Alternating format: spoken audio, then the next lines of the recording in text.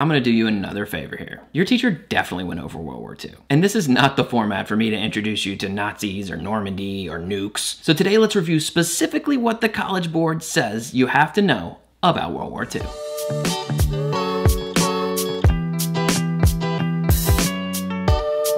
If you're in my class, we kind of just went over this stuff. So it's not really a review at this point. It should be fresh on your brain. Plus, I get it. History can be boring for people like you who are not obsessed with history like I am. But say what you will about World War II. World War II is not boring. So if your teacher's like me and we went overboard on World War II, let's bring back our old friend, the College Board script. Hey buddy. First off, World War II was a total war. Governments used a variety of strategies, including political propaganda, art, media, and intensified forms of nationalism to mobilize populations, both in the home countries and the colonies or former colonies, for the purpose of waging war. Look familiar?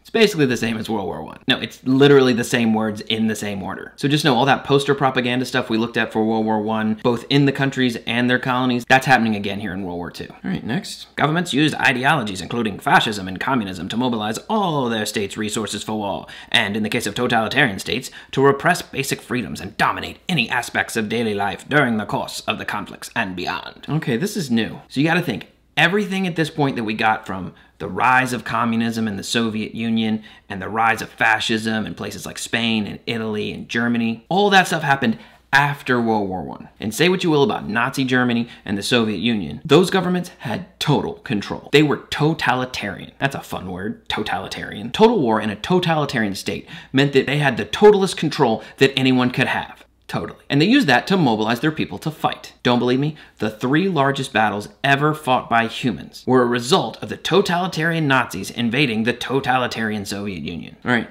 last bit. New military technology and new tactics, including the atomic bomb, firebombing, and the waging of total war, led to increased levels of wartime casualties. Right? This is literally the same as World War I. Looks like the College Board also has mastery of copy and paste. But there's some new stuff in there. So let's review the 2 new techs or tactics that took place in World War II. First, firebombing. This one gets overlooked a lot. Fat Man and Little Boy get all the publicity. But don't overlook this. And these aren't just incendiary bombs that start fires. They're dropped from thousands of feet in the sky from bombers, and they create a literal firestorm that's so strong it sustains its own wind system. These firebombings killed way more people than the atomic bombs in Hiroshima and Nagasaki. These were so effective at killing that after the war, both Germany and Japan wanted firebombing to be counted as a war crime. Second new tactic in World War II?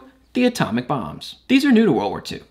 Like brand new. Like July 1945 new. Like from the first test nuke ever set off the Trinity test in New Mexico, it was less than a month before Japan surrendered. It's pretty quick for a war they started 8 years prior. So for the new weapons, focus on the firebombing campaigns of the Allies as well as the 2 atomic bombs dropped on Japan. Think of firebombing as doing massive damage to the urban centers all over Germany and Japan, and the 2 atomic bombs as serving as the final nail in the coffin for World War II. So don't get too in the weeds here for World War II. What we reviewed today is what's on the AP World exam. So we got one more section on Unit 7. Behind the scenes of these world wars and the rise of these totalitarian regimes, there are some historic mass atrocities taking place. See you tomorrow.